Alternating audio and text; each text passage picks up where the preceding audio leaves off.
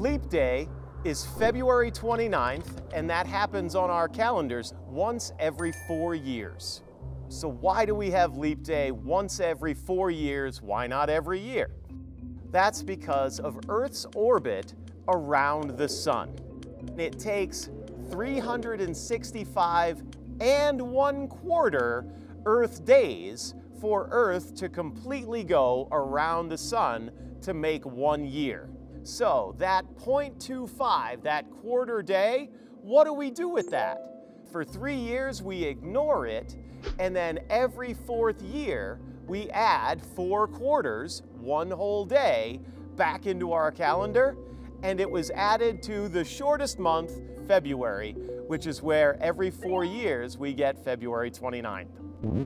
However, the Earth's orbit around the Sun is not exactly 365.25 days. Earth actually revolves around the Sun in 365.24219 days. So, 1 full day added into the calendar every 4 years is a little bit of an overcorrection. Every 100 years on the century, we don't have that leap day, so we take it back out. But then every 4 centuries, every century divisible by 400, we add that leap day back in. So all 3 of those corrections make the mathematical adjustments so that we can stay steady across our year, and winter is always when we think it's going to be.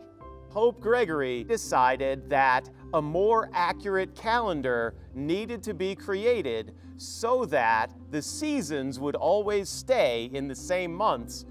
Earth, tilted on its axis, revolving around the Sun, creates our seasons, and we expect those to happen during certain months of our year.